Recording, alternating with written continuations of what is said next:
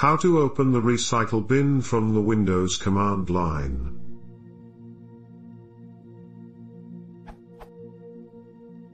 How do I open the recycle bin from the command line? I'd be very glad if there is a built-in Windows command.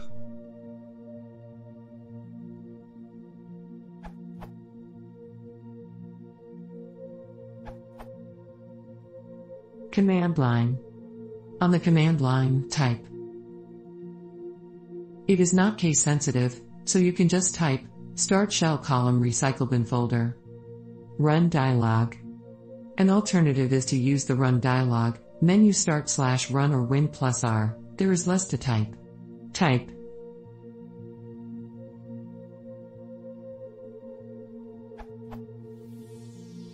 And press OK, or hit enter. It is portable. This method works on all versions of Windows, at least back to Windows 2000.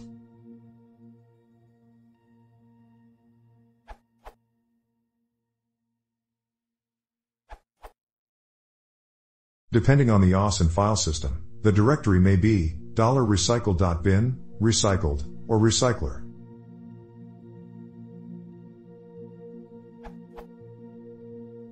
To open the recycle bin window, showing deleted objects on all drives.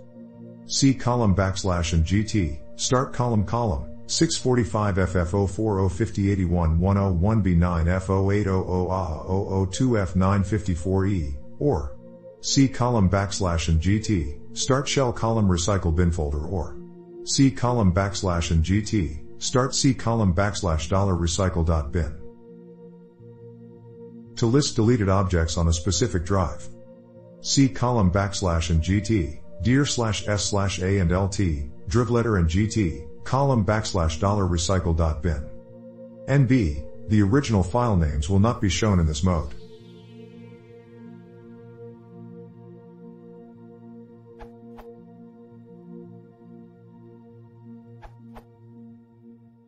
You can open the recycle bin window by using its GUID.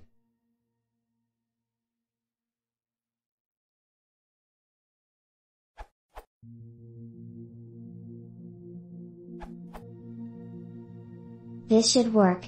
Test it on Windows 7 successfully. Open a command prompt and enter.